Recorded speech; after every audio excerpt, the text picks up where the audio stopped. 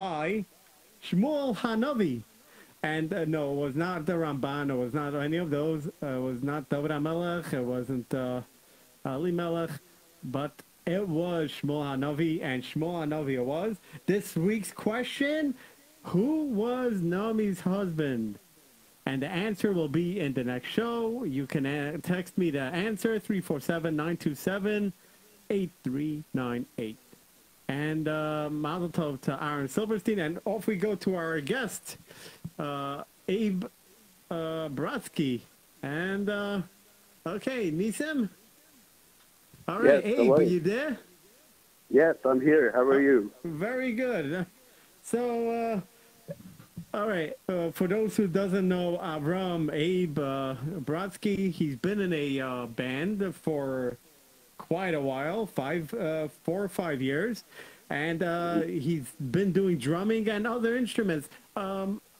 First of all, tell us, number one, how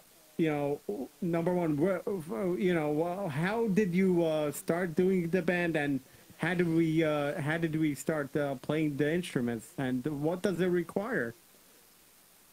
Um, I started playing the drums when I was about 12 years old. I grew up and I was raised in Elizabeth, New Jersey. My brother was about 3 years older than me, and he bought a drum set, and he started taking lessons. And like a year later, I said to my mom, I think I want to take lessons also. So I started taking lessons, and we had a pretty cheap drum set, but it was good enough to learn on it. And I took lessons for a little bit under a year, and the drum teacher said I was doing very well.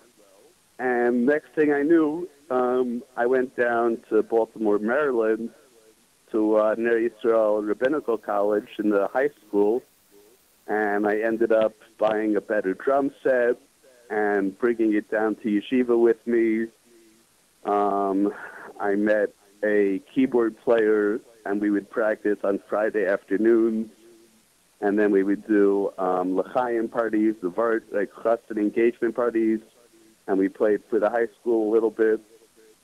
So that's how I got started all the way back then. So that's only the drums, but you do. Somebody told me you do play other instruments, right? Yes, that is correct. So what other I, instruments do you play? I play the electric guitar, and I play the clarinet also. So explain, what is a clarinet? The What's a clarinet, clarinet? A clarinet, is it similar to a drum? What's a clarinet? a clarinet is a all-black instrument that's very narrow and thin, and it was once called, many, many years ago in America, I think it was called the black licorice, like the candy licorice, because it looks like a piece of licorice, but it has a lot of holes in it. The holes are covered with pads, and by pushing down the pads and blowing on the reed, it's called a woodwind instrument because it has a wooden reed made out of bamboo. And when the reed vibrates, that produces a sound through the instrument, and it has a wide range of sound. It can be played at a very low octave or at a very, very like a screaming or a screeching, very high level also. And it's a lot of fun to play. It's really fun. Wow, so it's like more like a trumpet type of an instrument, right? It's closer to a saxophone, like an alto saxophone. There's so many kinds of saxophones. There's a soprano, there's alto, Right. there's tenor. And I tried the saxophone. It was a little too difficult for me. So I figured I'll try the clarinet. And I'm mostly self-taught. And it's interesting because a real professional clarinet, which is usually made out of wood, could cost around $4,000. So it's not cheap. to play. That's But definitely not cheap. No. no, the real professional ones are made out of wood, and the keys are even almost silver plated, I think. Wow. So let's start with the clarinet. How did you learn to play the clarinet now? I bought books that showed me how I knew basically how to read music from playing the guitar, and I read the notes on the staff, and then I was very lucky that one of the famous music people is named Avremi Gurari out of Avremi G, Crown of Heights. course, I know him Avremi very G, well. that's right. Out of Avremi, Crown Heights, if Brooklyn. you're listening to my show, a big shout out to you, and Bezos Hashem, you should come on my show. Yes, he definitely should because he's multi-talented. He is multi-talented, but he doesn't admit that. I was lucky enough. He explained to me that a piano and a guitar are played in the concert key of C, but different instruments are played in different keys. My clarinet is a B-flat clarinet, so the music is written one step lower than keyboard music. So I had to buy a B-flat clarinet book from Avremi Gurari, and once he emailed it to me, because nowadays he doesn't make spiral books, he emails it over the internet. Right. And I started painstakingly blowing each note at a time and learning. I started with songs that I knew the tune to, and I found the notes that matched the song that I knew in my head, and I started blowing one note after another, and little by little, I got a little bit better, and I invested in a better clarinet, and I have a nice Bundy student model, which I bought online for a little bit over $500, Mm-hmm. and it's very nice. I enjoy playing it. So Mostly that's around the term clarinet. time. That's the history of your playing clarinet. Yes. So It only started about 3 years ago, but I really enjoy it. So how did you start? So the drums you started, you went to, where was that place again? Elizabeth. You went to a university to learn the drums. So tell me, what type of an instrument is the drum type of thing? You know, what is it considered? Yeah. Drums is a percussion instrument. One of the beautiful things about the drums is what we call the dynamics in music. Dynamics means how hard or how soft I hit something, how hard I can hit the piano keys or the strings on a bass guitar or electric guitar or an acoustic. So the dynamics is like if I can play very soft or very loud, and with the drums, an acoustic drum set, I can control how loud I play, how loud I crash the cymbals, how loud I hit the bass drum. And it's great because some songs are soft and meaningful, and I can play a very gentle beat. And some, like wedding music, is very, very loud, but it has a range of soft to loud based on the dynamics. Right. Wow. So what you know? This is like a talent show, and you know, a talent show. We mostly when you have the talent show like this. So this is like, you know, and you played in bands. Yes. Right. So that means you must have played in front of weddings and stuff. And so how many years you are doing the bands? Well, the band is not in existence at this time, but we did play together for 5 years, and we practiced once a week. Every Friday, Erev Shabbos, we practiced together. And it turns out that I met the musicians in a different venue, and they were not Jewish. One of them played electric lead guitar and lead vocals. The other one played electric bass. And for the most of the part, we were playing what you would call classic rock and roll. We were playing the Beatles and stuff like that. That wasn't Jewish, but we did go in Lakewood to the Leisure Chateau, which is a nursing home and rehabilitation center. We went there numerous times, and not only did the patients enjoy it, but even the staff. It was so nice to see their faces light up, to give them a little break in the day that we played all types of music that people from the last generation could sing along to, and they enjoyed it. Wow, that's really amazing. Do you still like play in let's say by weddings, or you don't really play by weddings anymore? I I do not play by weddings. No, I was a roadie for Shmuel Klaver, Sam Klaver, or Shmoo, he calls himself, from Nagina Orchestra around 2000, 2001. And I was at that time living in Elizabeth, New Jersey, and I would drive my car to Muncie, New York, and pick him up. I hope he's not listening. It's okay.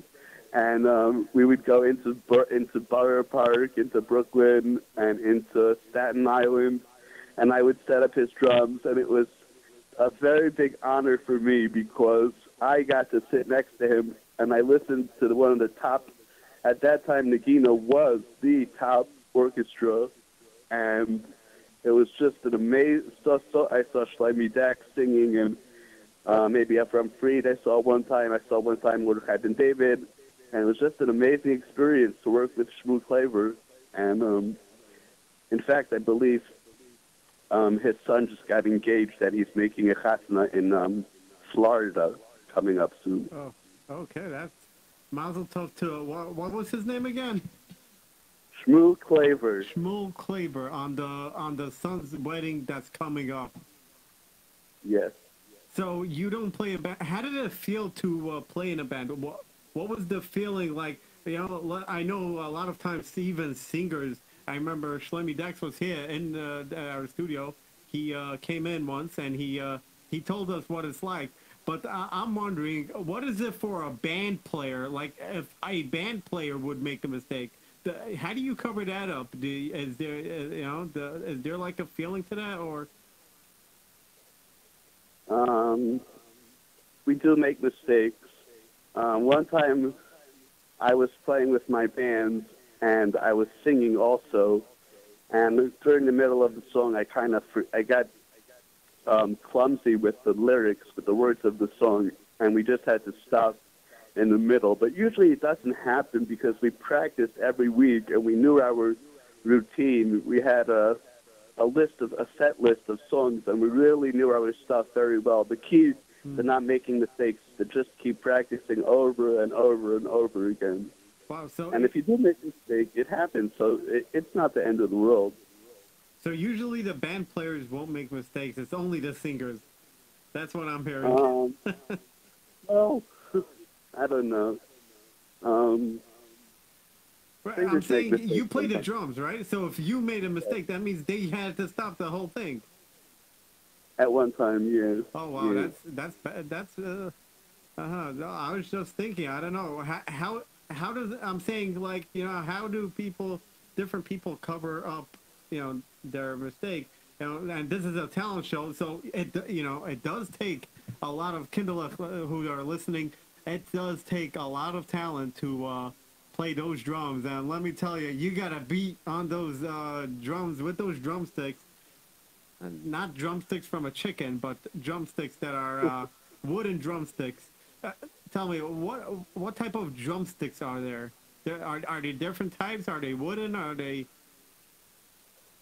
Most of them are wooden. A very good company is Vic Firth, and the ones I like the best come with like a rubber grip on the bottom half of the stick, so the sticks don't fly out of my hands, because that actually happened when I was playing.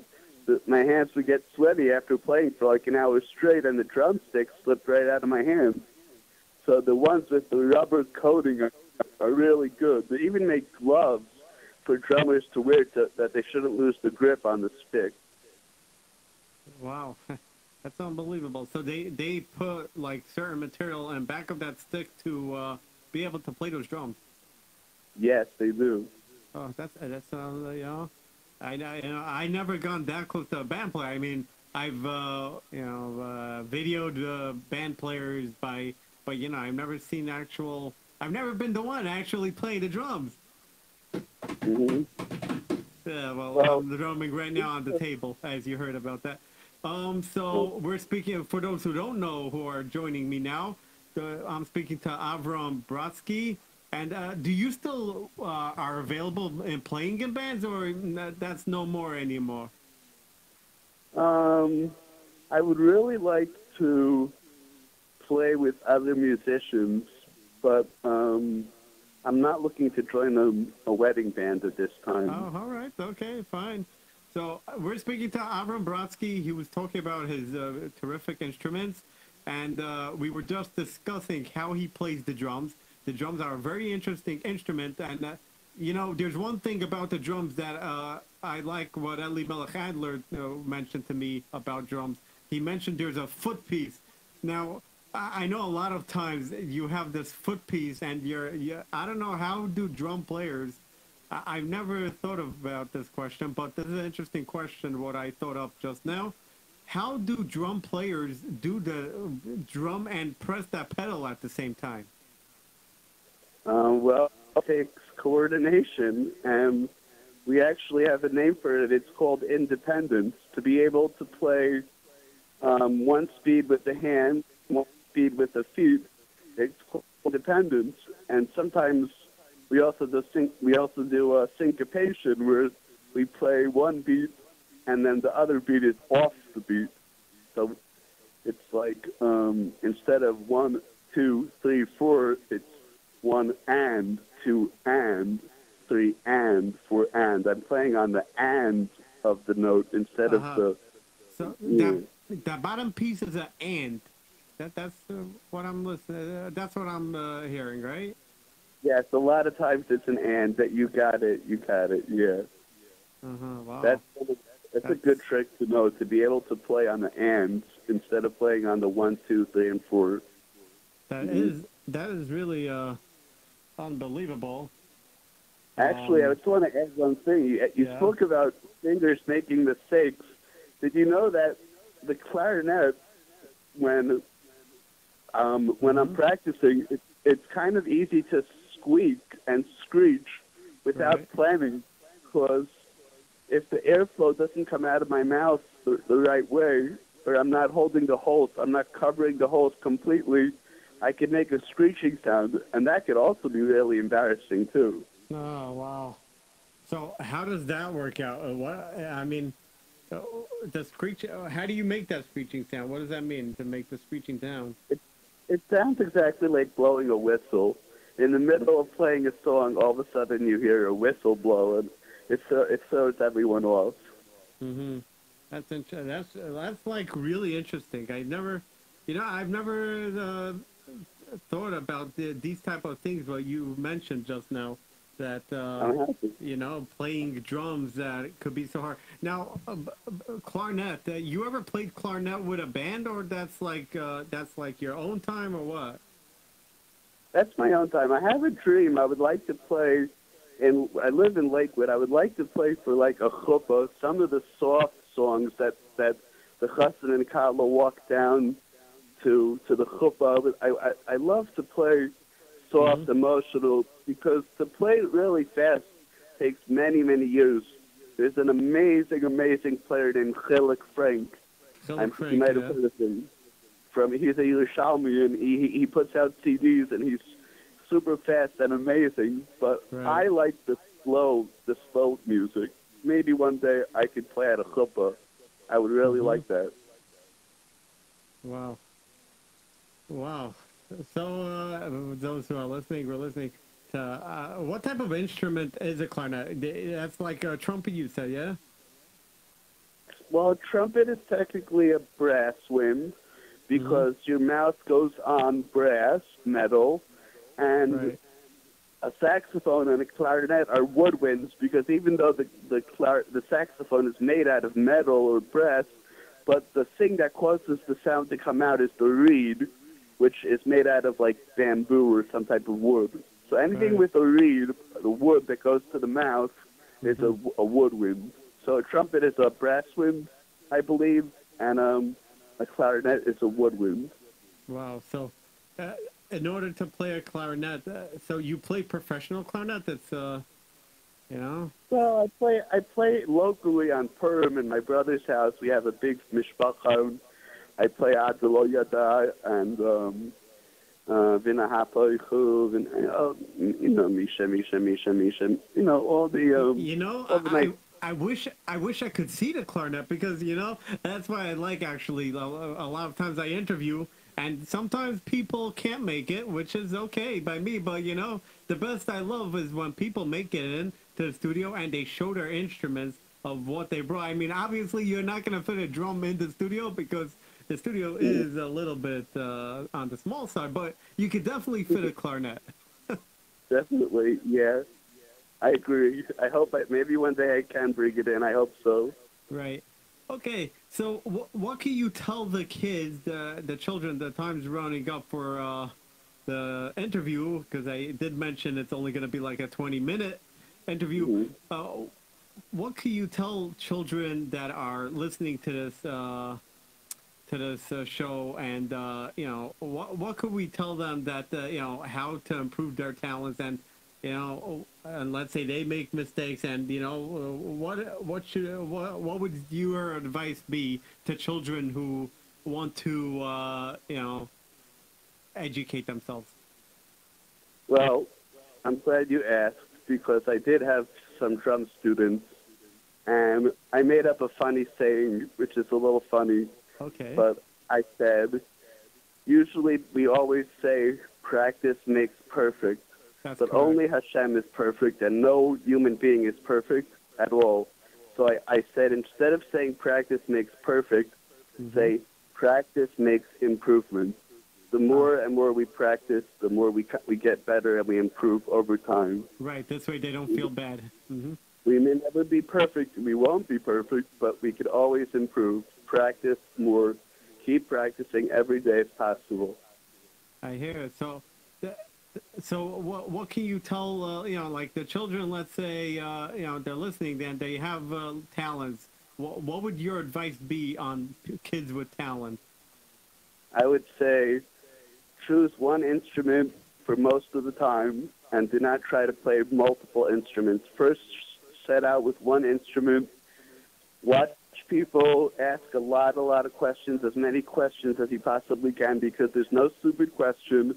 Keep asking and study it. If you can, take lessons and practice.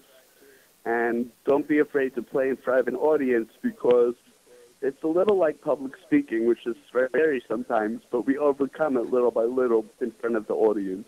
Right. You know, it's funny. When I was younger, I always say this in front of people who I interview, and I'm going to say it right now again because there's always new people listening. What is it there to say? Well, I'm telling you, Schmelke, there is something to say. When I was younger, I would never have dreamed of being here in the studio giving a show. Do you really think you're giving a show? Nobody's listening. Oh, I'm telling you, a lot of people are listening. Uh, yeah, but yeah, no, I never dreamed of this. You know, I was very quiet back then. Back in Um, when I was a young kid, I was very quiet. And for mhm. those who are listening and watching me here on Instagram, you can follow Avram Brotzky, Abraham Brotzky, Abraham Brotzky. What's your Instagram line for Name. people to follow Um, you? You know, it's Abraham Brotzky 5.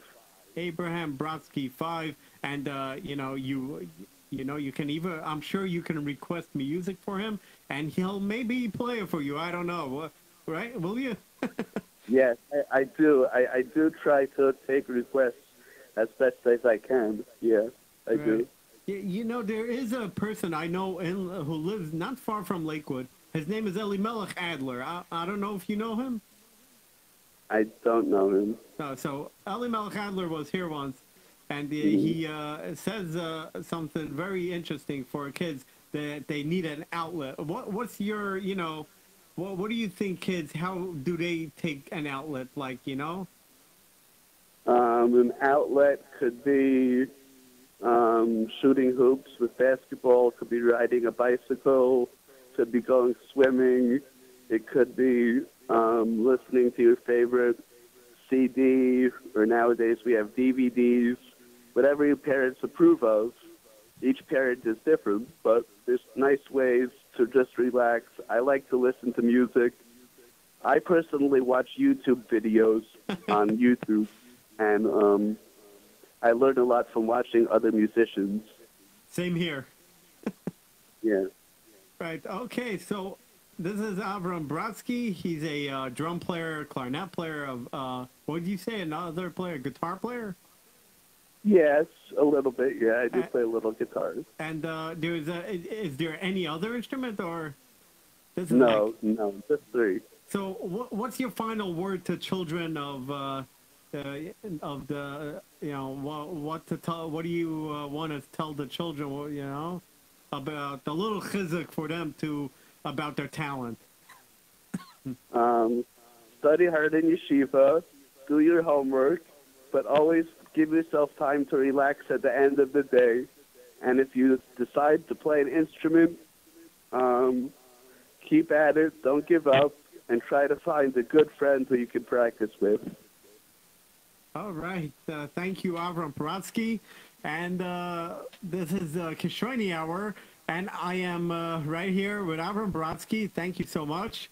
And have a great Shabbos. And, if you can come in, you're welcome anytime that I'm here. I give my show on Thursday nights from 7 o'clock to 8 o'clock, and it's 7:28. And, so can I call you Avram, or that's not allowed? Anything you want. I'll answer to anything. Avi, Avram, whatever you feel comfortable. Okay, so we're talking to Rabbi Avram Brotzky. He plays the drums, and he plays the guitar, and he plays clarinet. And it was a pleasure talking to you. And next time, hopefully you come into the studio live, and hopefully everybody's gonna gain chizuk from that valuable lesson that you gave over. It's very appreciative, and I'm looking forward for you coming into the studio of Be'ezus Hashem in the near future. Thank you so much. I'm going to wish you a great Shabbos, and Be'ezus Hashem will be in touch still. Okay. We'll be in touch. All right. Okay, bye-bye. All right. That was Abe Brotzky, everybody. And that was Abe Brotzky, and we still got more time over here. I'm sorry, guys. I still got more time. I am running the show myself tonight again. And okay, a little bit of the music news. Oh, boy. Do I got news for you, boys and girls and whoever's listening? Oh, look at this music news that I got. Thank you, Yossi Z, for emailing this. Wow. Shlomi Kaufman just released an a cappella cover of Yaakov Shveki's Perfect World. You know what, Shlomi, I would really love to listen to this, so if you can email me. Oh, and it's composed by Yitzi Wallner. Of course, Yitzi Wallner is a long famous composer, and Be'ezus Hashem, we are going to get him in the studio. We are working on it, and Be'ezus Hashem, in 2 weeks, we are having a surprise guest, and people are asking me, what is gonna be the surprise guest? Is it gonna be somebody good? Is it, boys and girls? It's gonna be somebody really unbelievable. It's I really gotta thank Shirley Meyer for this, bringing him in and working on it so hard with me. And it's it's unbelievably appreciated that I'm privileged to work with Shirley Meyer on this, and more coming up for the music. We do have Meyer Green. I'm not sure what he calls himself, but he came out with a cappella video called Ki Ani Yehudi, which I watched and I did love it, and it was really an amazing video. Yoni Stern came out with a cappella CD. Jonathan Stern, he's been in the singing business for a while, and he's been doing Israeli songs. Oh, of course, everybody knows this one. Ari Goldwag came out with Smile. Now, I watched this once, and it's really, really good. And I am recommending for those who can't watch on YouTube to download it on computer and watch it. It will give you a chizik. Also, Hillel Klapnik, a friend of mine, gave me a request to say this. Hillel Klapnik came out with Eliyahu Hanavi, also an acapella.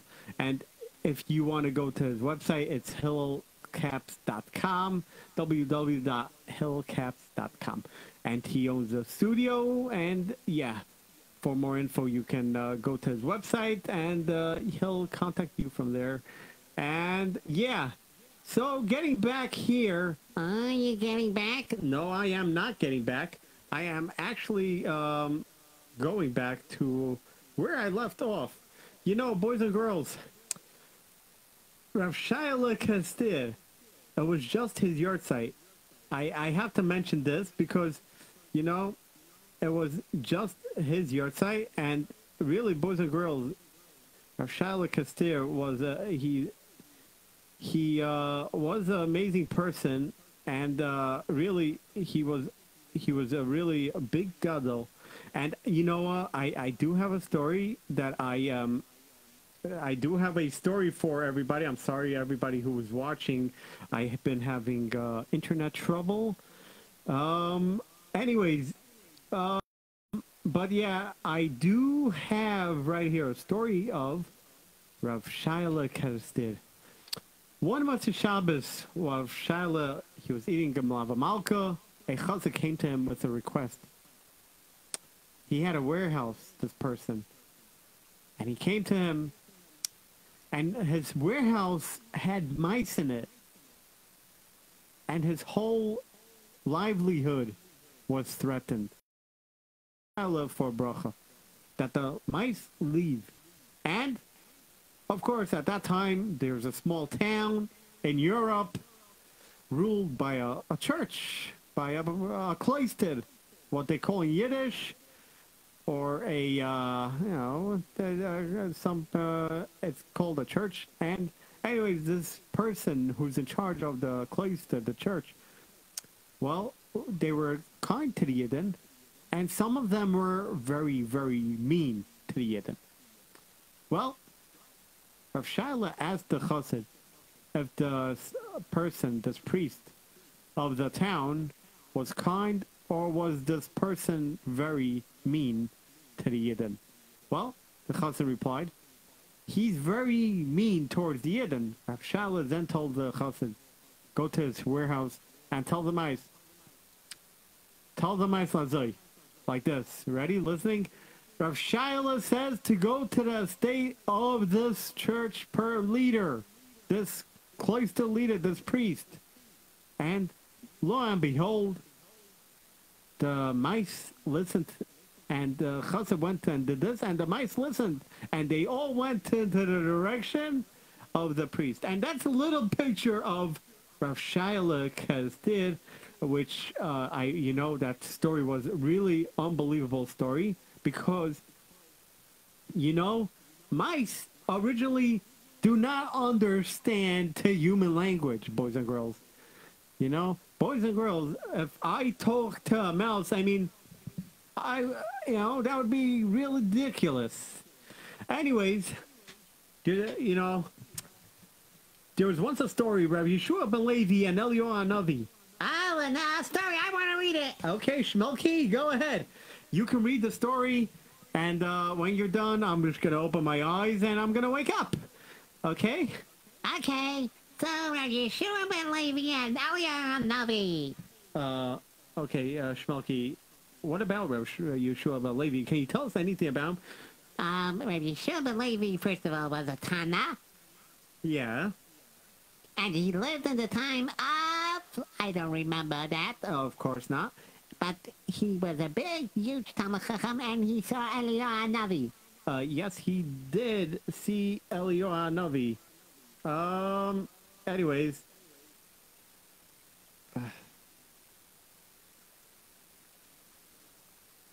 So, anyways, um,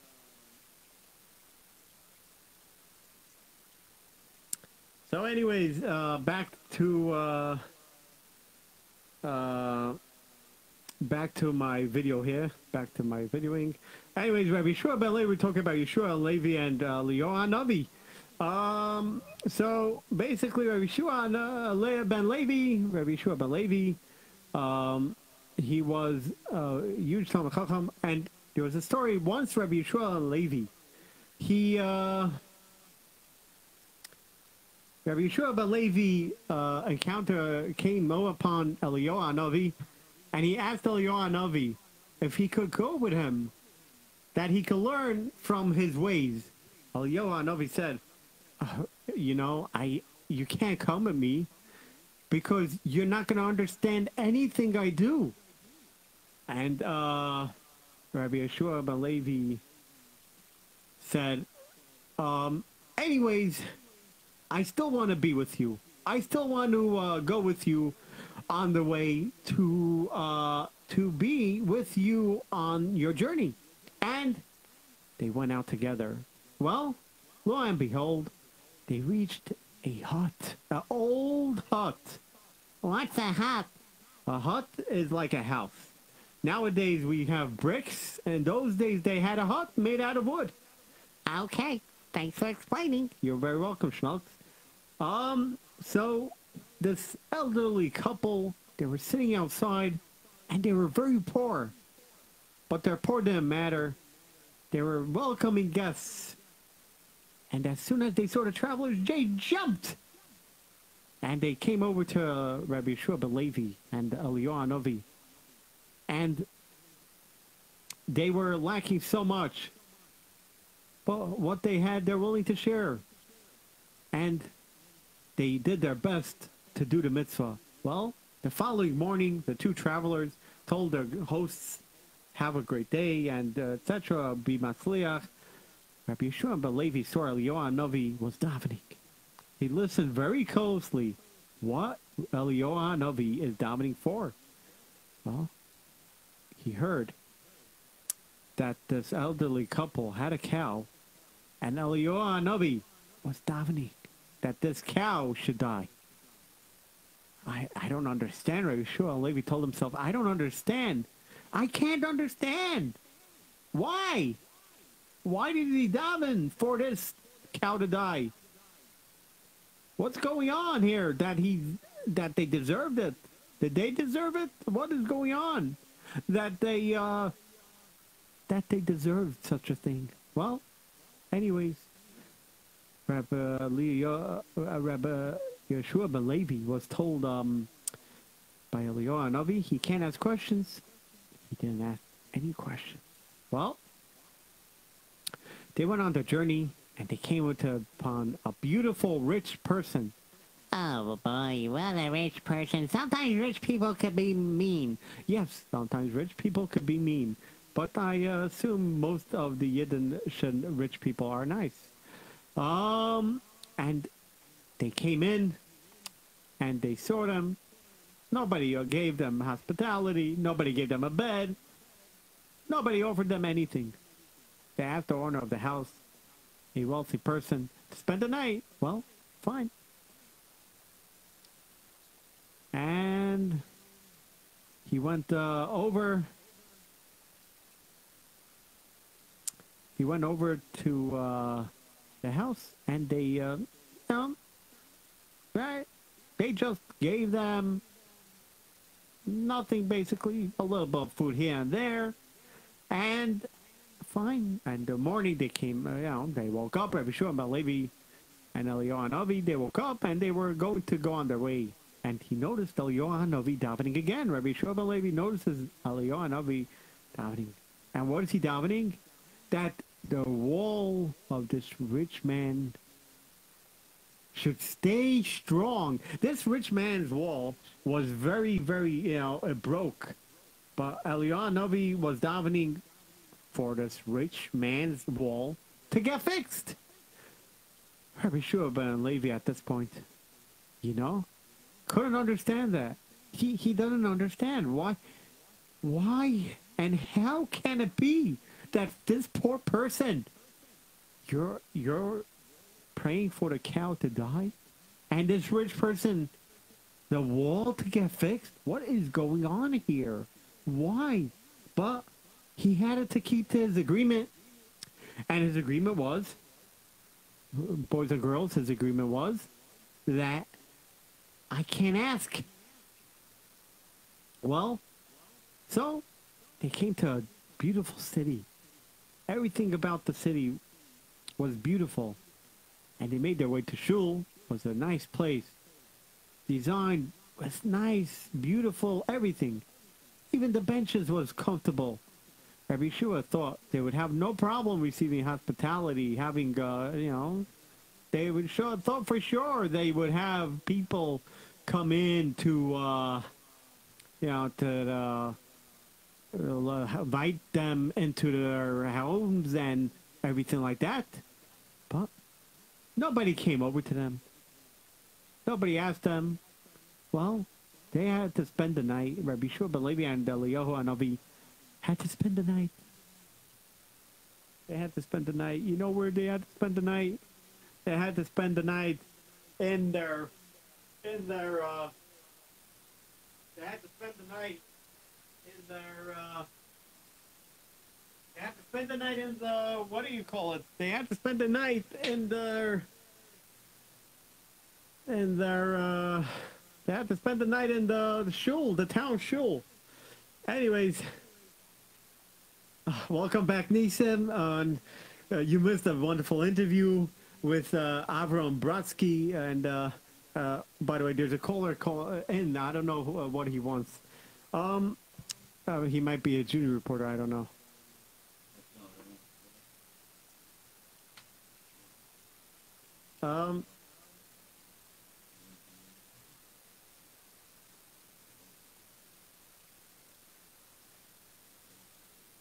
No. Okay. I guess no junior reporter. At this point, boys and girls, if you are... I don't know what happened to my junior reporter, Nissim. You know? I don't know. I thought you have to follow. Try to follow it. Anyways, we're talking about a story, Rab. I said the story about Rav Shalom Kastir. It was just his yahrzeit. Rav Shalom Kastir's yahrzeit. And I said a story about the mice that he went in the city, that this person came to Rav Shalom for a bracha, that the mice go away from his warehouse where he stored a whole bunch of things. And Rav Shalom asked him about the priest in that neighborhood, if that priest was a wicked person or not. And Rav Shalom asked him, and the person answered that the priest was mean to the Yidden. And Rav Shalom told the person this advice to talk to the mice. So this is Rav Shalom Kastir. He was unbelievable. You know, I want to tell you that I was last year and he's in Castilla. You were last day in Castilla. Yes, wow, that's you know what? That's really unbelievable. That's it's really unbelievable place, you know.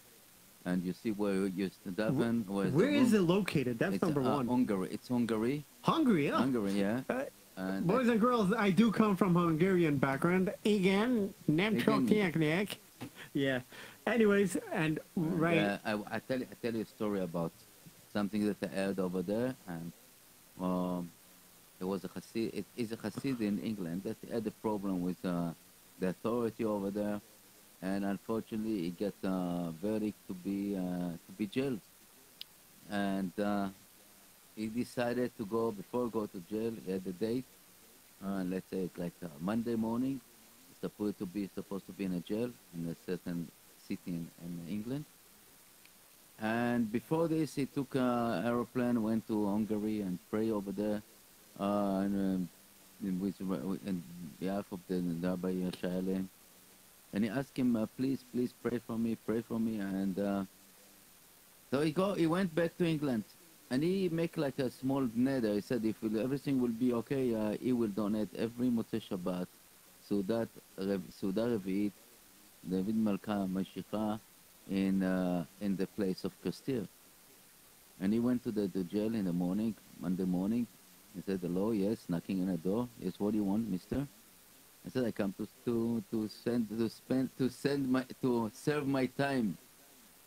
And look, I said, I'm sorry, sir. Your name is not here. We cannot accept you. Wow. And okay, so I said, okay, next week. He went next week, come next week, the same exactly. The third week, I said, listen, we know your name, we know your name, you know your address, you know, we'll call you when you get all this. Until today, he didn't get so till today we have in the Rabbi Shelek Mikasti over there, Suda Revi'it every Motzei Shabbat, and the Akarat Tov of this Chassid.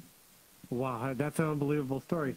Anyways, I'm going to continue my story where you're talking about this story with we're talking about Yeshua ben Levi now, with Eliyahu Hanavi in this story now. And they're walking together in this path, and they met an old person and old mishpacha, poor mishpacha, and they went in, and Rabbi Yeshua ben Levi heard, just to recap, Rabbi Yeshua ben Levi listened to Eliyahu Hanavi's tefillah that, he's asking for the cow to die. And the next place he went to a rich person, and the rich person didn't invite him in, and the rich person wasn't kind to him, and he said this rich person had a wall, and this rich person had a wall that was breaking, and Eliyahu Hanavi prayed for the daven for the person's wall to stay fixed, and Rabbi Yeshua ben Levi was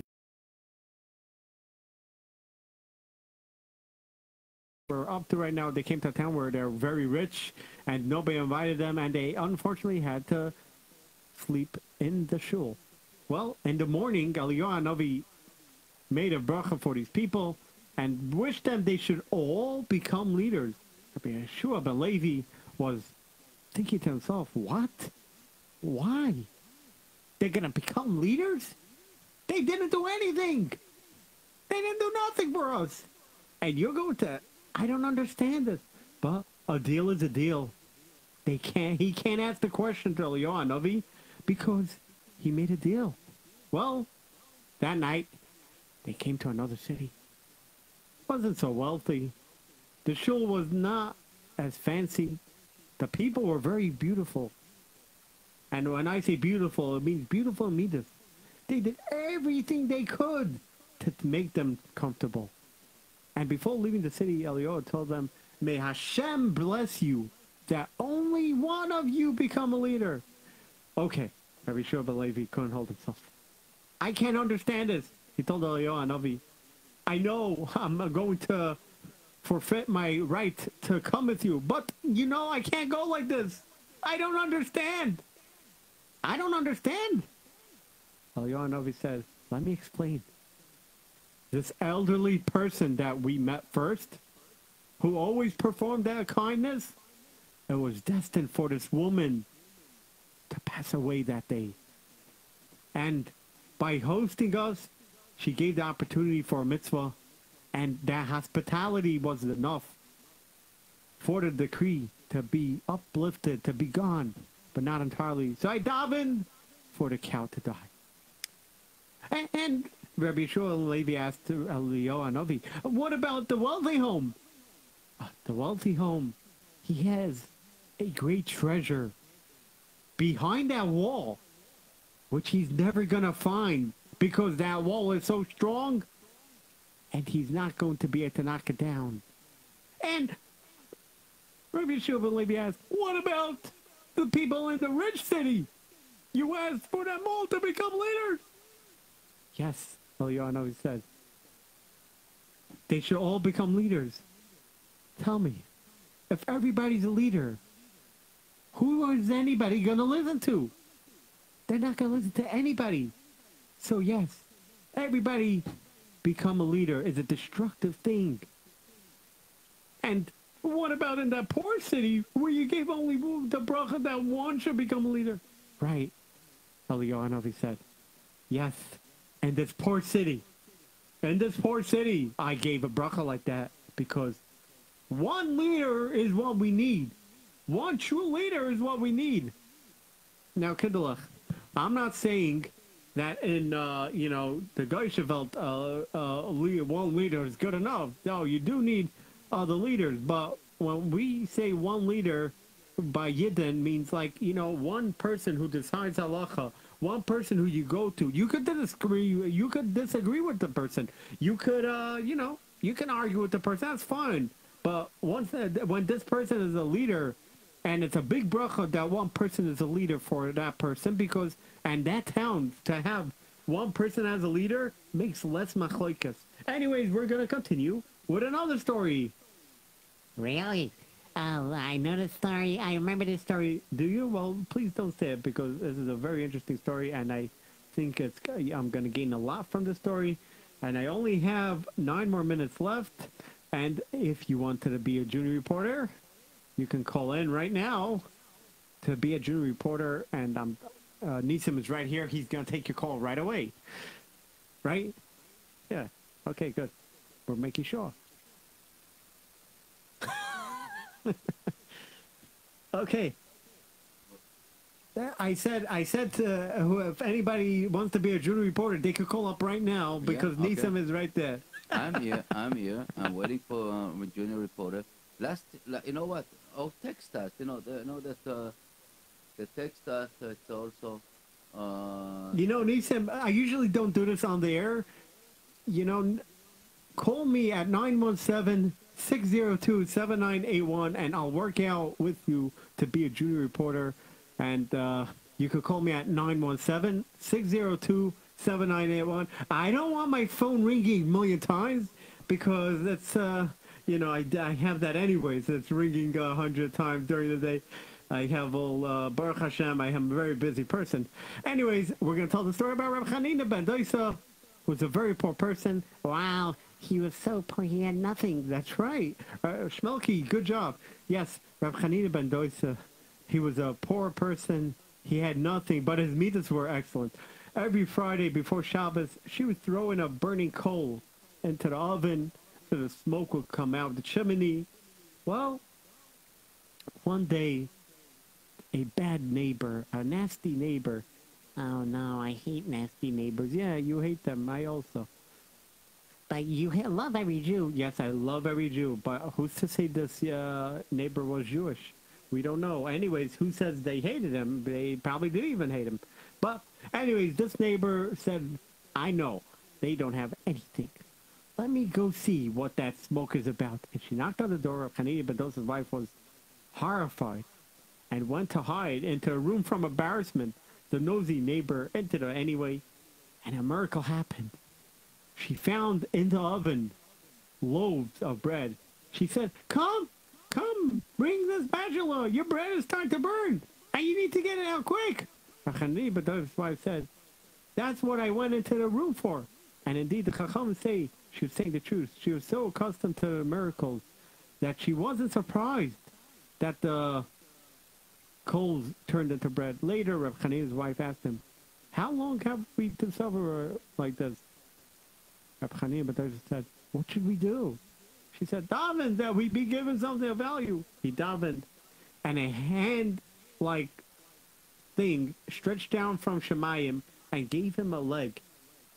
He later dreamed, he had a dream that night, that all the righteous people, all the tzaddikim in the world come to be eating at 3-leg tables, while he and his wife only had 2 legs to table. He asked his wife, will it be okay with you if all the other tzaddikim are eating out of 3 legs while you and I are eating out of this 1 leg? And it's missing 1 leg? We have only a 2-leg table?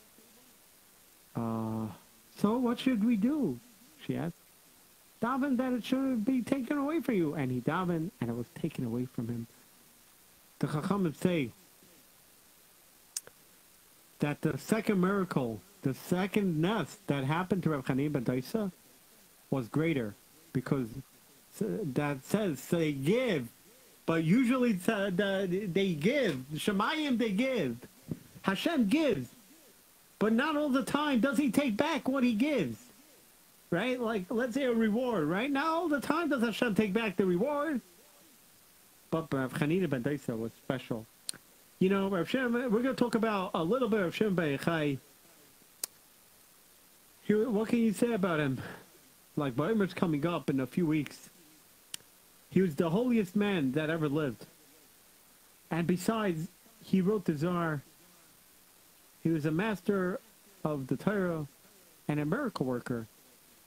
He was one of the few Yidden who spent every time learning. No conversations, no coffee breaks, and no vacations, only Torah. Well, everyone was surprised one day that after Rosh Hashanah, he showed up at the door of his nephew's home and began to lecture them about the importance of giving tzedakah. Well, although people didn't have money, his nephew, he didn't understand what he was saying. They listened.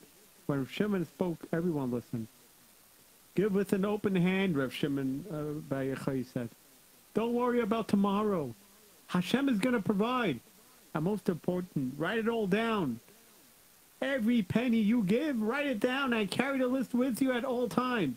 So, what Rav Shimon Bar Yochai, I believe, is trying to say, any tzedakah you give, write it down on paper. This way you have proof. And a bad gezerah, I guess, won't fall on you. Well, I want to see a big sum at the end of the year. Rav Shimon made them promise and he left. Well, boys and girls, I really have to finish the story. But what can I say? It's really, Kanina Harza Baruch Hashem, it's a really nice story. So, almost a year later, they had a strange visit from a person, a Roman soldier, who ordered them to be arrested. You Jew! You're accused of selling silk! And you didn't pay the tax to the government! And they began crying and protesting. But to no avail. No avail. They were given a choice. Either pay 600 dinar or produce even more price silk garment for the king. Well, so fine, when Rav Shimon heard what happened, he rushed over to the prison and got special permission. Where's the account of tzedakah? He said. How much did you give? Here, they replied. Rav Shimon took the money, how much they gave, and he noticed they almost gave 600 dinar. They were just 600 dinar short. Do you have any money with you? He said. They produced 6 dinar and they sewed it in their garments in case they needed it. Rav Shimon took the money, brought one of the officials. The charges were dropped and they were released. Rav Shimon explained to them what happened. This Rosh Hashanah I dreamt that the government would demand 600 dinar. That's why I told you to give tzedakah, to negotiate the decree. Then why didn't you tell us about it, they said. We would have given the money immediately. But then Rabbi Shimon said, you wouldn't have done the mitzvah for its own sake. There was once a Yid who owned a cow, which he plowed his fields. Then it came to pass that this Yid became impoverished and was forced to sell his cow to a guy. Anyways, boys and girls, I have 1 minute left. So, Continue tomorrow. Next week. So basically, I'm going to continue the story with this cow. But in short version, this cow would not work on Shabbos. It's called the cow that would not work on Shabbos. And the name of the cow is Yochanan, the son of cow. This week's Parsha riddle. It's not a Parsha riddle. It's a Megillah riddle. Who was Naomi's husband? And believe it or not, it is in Megillah. It says it in Megillah, right in the first pasuk. And the answer will be given next week. If you know the answer, you can text it to 347-927-3279. This has been the Kishroni Hour. Official Shachter is next, followed by great stuff on J-Root Radio. Don't go away. I'm Moshe Grofeld on here, Kishroni Hour. Thank you for listening. Anywhere, anytime, for everyone. This is J-Root Radio.